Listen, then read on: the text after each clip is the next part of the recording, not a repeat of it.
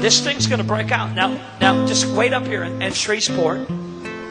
I'm releasing it back to where it all started in 1948. I'm releasing it back. Now, for some of you that are here, it doesn't really matter to you, all that stuff. All you care about is God's moving. And you know what? That's all that really matters. So if you're not big on prophetic, supernatural, and angels, I'm sorry. It's my testimony. But if you want to know why God's moving, I have to tell you the whole story. And if you don't believe the story, well, sorry. You know, I told the Lord, why can't I just move in healing and forget talking about all that other stuff?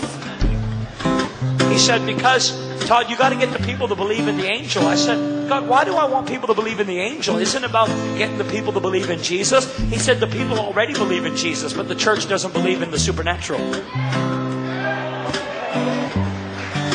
The church has no problem believing in Jesus. What we don't believe in is the supernatural. We don't believe in angels. We don't believe in the prophetic. We don't believe in some of what's going on. And I'll tell you what, we need to have an awakening.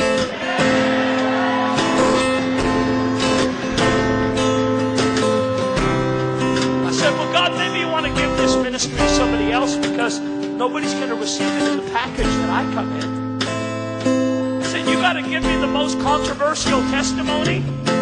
You got to visit me with all this supernatural stuff. I mean, hey, maybe if I was a little more clean-shaven and polished, people would believe me more.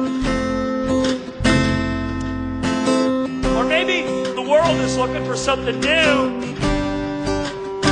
How many of you believe we need something new?